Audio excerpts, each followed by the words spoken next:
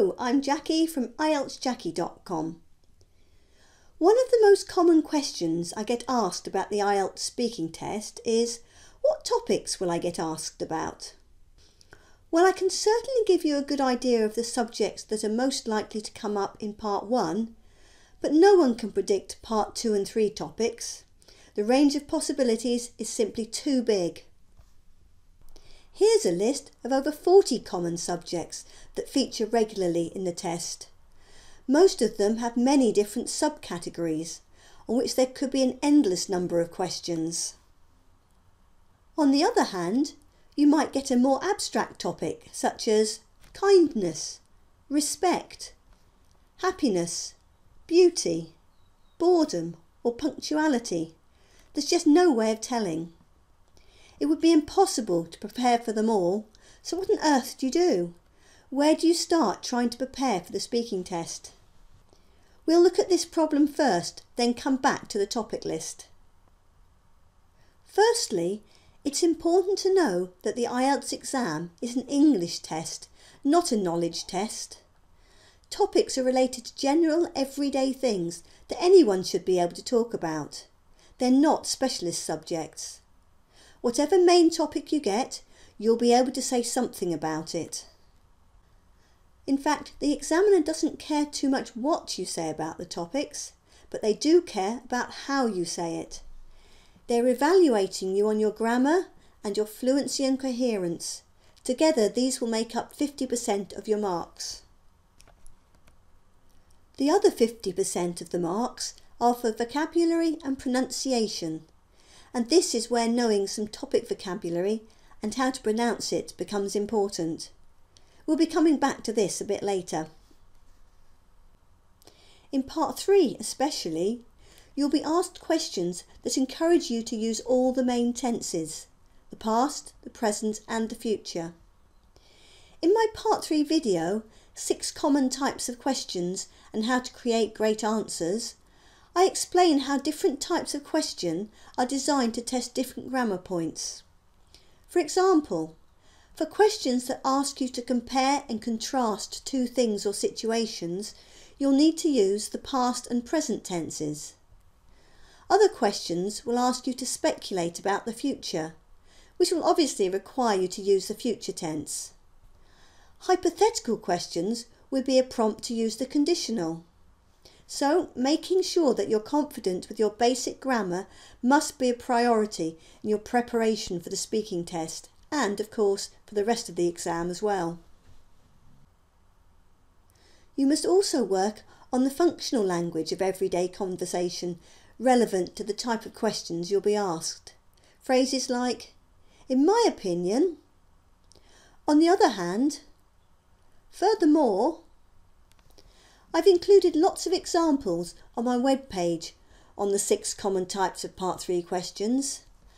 I've put a link to it in the notes below this video. You'll also find the video there, so please make good use of them. We're now ready to come back to that topic list. We'll start with a quick overview of the speaking test. In Part 1, the questions will be about you and your life. For Part 2, the examiner will give you a cue card with a topic written on it. You'll be asked to speak on this topic for up to 2 minutes. Then in Part 3, you'll be asked questions about your Part 2 topic. They'll be about ideas and concepts rather than about you as in Parts 1 and 2. Part 1 questions will be easy to answer, as you obviously know all about yourself. You can't give a wrong answer, so try to relax and treat this as a warm-up for the rest of the test. This is the one part of the speaking test where you will have some idea of the subject of your questions. They'll be related to one or more of the following topics: your home, your family, your hometown, your work or study, or your dislikes or likes. The examiner will know if you work, you study, or you're a stay-at-home parent, and will ask you appropriate questions, so don't worry about getting, say, a question about work if you're a student. Now for parts 2 and 3. Well, we've already said that you can't guess the topic in advance, so there's no point in worrying about what it'll be. What's more important is knowing how to answer parts 2 and 3. Once you understand this, all that's left to do is practice, practice, practice. The speaking section of the website is full of lessons, tips and techniques on developing high-level answers on any topic, so I'm not going to go into details here. Just follow the link in the notes below. There are also lots of related videos on the pages and on my YouTube channel. You'll also find hundreds of practice questions and lots of sample answers to learn from. It's while practicing that you're going to be focusing on specific topics. After all, each question will be on a particular subject, so this is the time to think about the topic and learn some key vocabulary. To make it easy for you, I created topic vocabulary pages on the website for many common subject areas such as health and fitness, the environment, technology, education and so on, and I'm adding more on a regular basis. Most pages have over 100 common words and phrases related to the topic, plus sample questions and answers. Each page contains IELTS style questions on the topic, sample answers, a list of common topic vocabulary with definitions and sample sentences. You'll find a menu of all the vocabulary pages via the link in the notes below. The vocabulary isn't there for you to try and memorise, but to use as a tool for answering specific questions. Identify the vocabulary you find most useful for answering practice questions, then record this in your vocabulary notebook and practice using it regularly.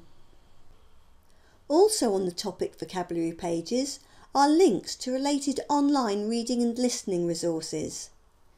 Using these resources in your preparation will increase your knowledge of the specific topics as you practice your reading and writing skills. And of course, you'll be learning topic vocabulary at the same time. Remember that a specific topic could come up in writing, reading and the listening parts of the IELTS test as well.